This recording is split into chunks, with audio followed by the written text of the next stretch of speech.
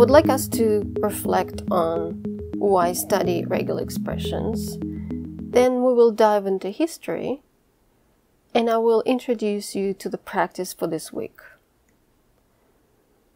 In a formal definition, we can define regular expressions as a very powerful mechanism for pattern matching. It enables you to restrict pattern matches to very specific values that you define, specific ranges, and number of characters and positions. The first question is, why should we study these regular expressions? First, they are widely used in practice. They can be found in major text editors, IDEs such as Emacs, Vim, also in Google Analytics. There are several analytical and technology platforms that support them. You can find them in Tableau, Java, Python, and R. And they're very useful to, in fact, match, extract, find, and replace data. So they will fit our data cycle stages, for instance, data gathering, cleaning, and maybe even data transforming. For instance, think of finding phone numbers in your data, transforming dates, for example. I'd like to share with you a data format. This is actually a cartoon that allows you to see a variety of non-standard format. And if you did not know, the standard dates format had been introduced in 1988 by ISO. And the standard format was introduced in this specific form. However, what we typically find in our data is a variety of formats. So if we're to deal with our data and the formats are not standardized, we will not be able to proceed with our tasks. So, common application, I would say for regular expressions, we can categorize in the four following steps. Input validation, web scraping, data wrangling, and very simple parsing. So those applications where you could beneficially apply regex in addition to other tools. Where not to use regular expressions, just to avoid complication and spending a lot of time on figuring out patterns, there have been some situations that were suggested by senior software developers where other tools, for instance, more beneficial and mature. If you're dealing with HTML, so parsing HTML using regular expressions is possible but not very efficient. There are other libraries and tools exist for that. And one of the reasons is that HTML is not a regular language. It is not built as a language that can be expressed using regular expressions.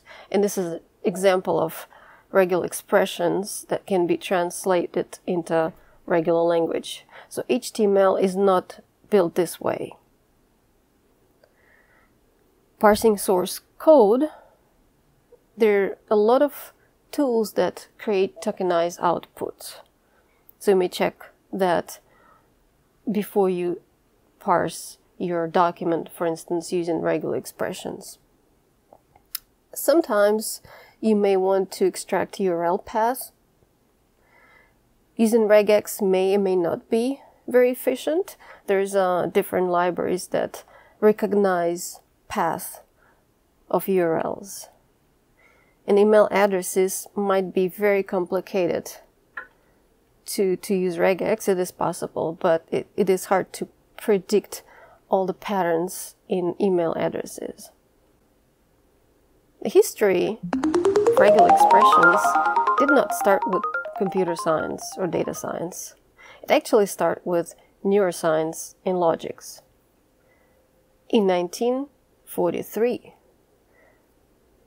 these two gentlemen published a logical calculus of the ideas immanent in nervous activity, and they were interested to understand why our brain can generate very complex patterns using just simple cells. Moving on to 1956, so this idea was put further and developed further by Stephen Kleene, who developed this model into a simple algebra in his published manuscript representation of events in nerve nets and finite automata. And he introduced sets, regular sets, and regular events, and you may have heard notation Kleene stars. It came from Kleene's development, and it is operator in regular expressions.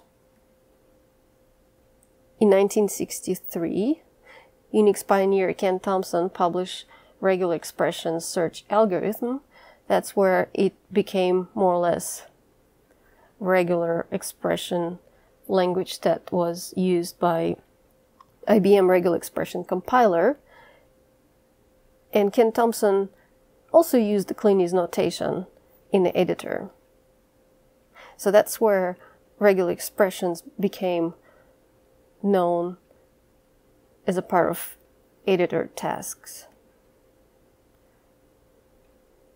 In 1973, Unix released now a standalone program, it's called grep, for global search and printing of regular expressions, and you can see RE is part of the program. So G for global, P for printing, and RE for regular expressions.